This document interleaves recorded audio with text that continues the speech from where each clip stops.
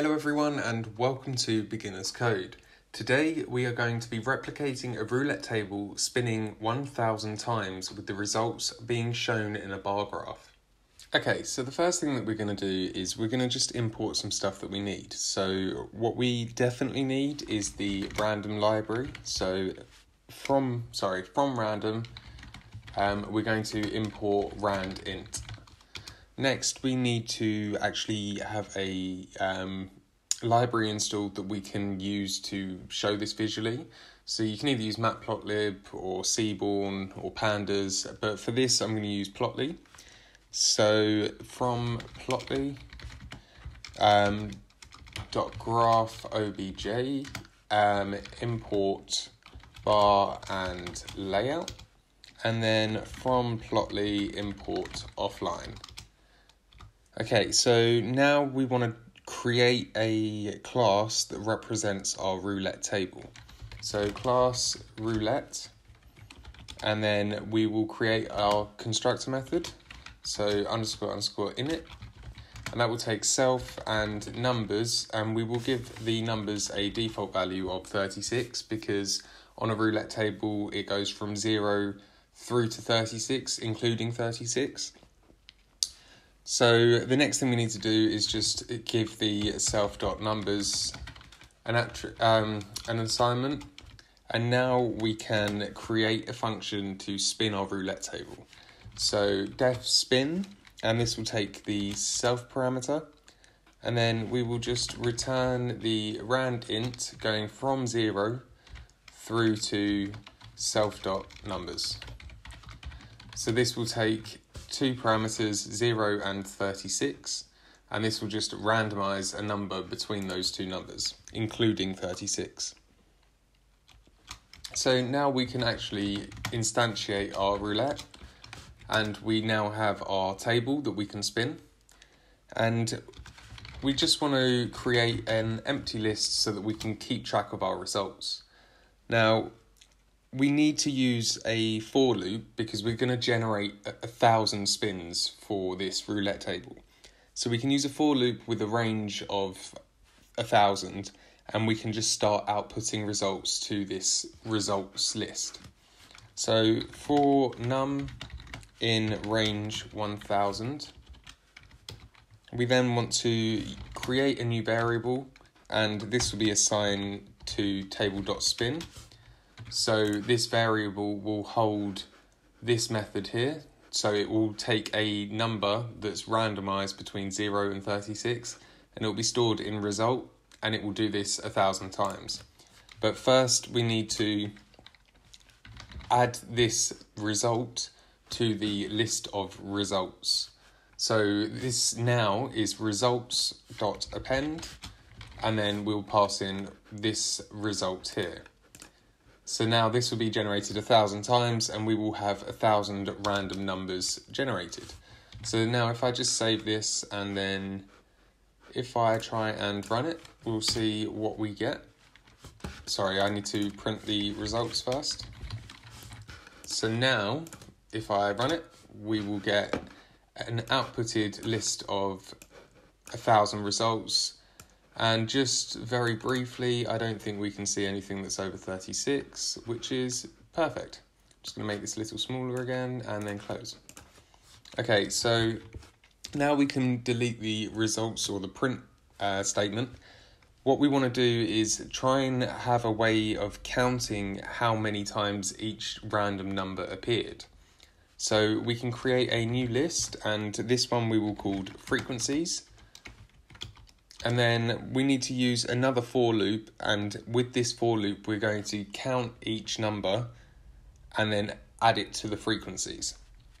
So for value in range going from 0 through to table.numbers plus 1.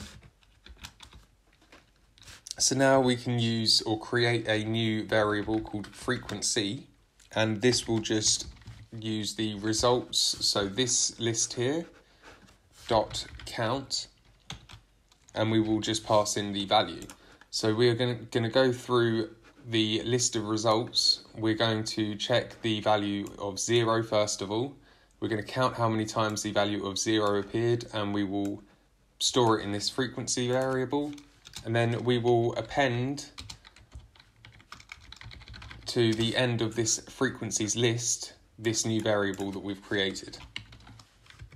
So now what we're doing is we are going to go 0, see how many times that appeared, add it to this list of frequencies, and then we'll loop through again and we'll do it with 1, and then we'll see how many times 1 appeared and we'll add it to frequencies, and then 2 and 3 and all the way through up until we get to 35, but then 35 plus 1, so 36. So that will be all of the numbers covered, but this needs to go up to 36 plus 1, so that we are including the value of 36.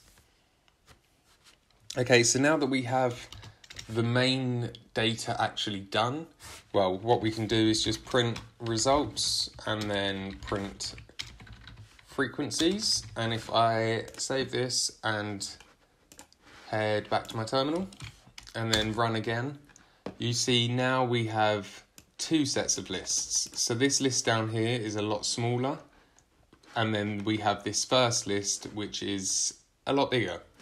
So now we can kind of see that we have numbers down here which correlate to the values of 0 through to 36 for the numbers.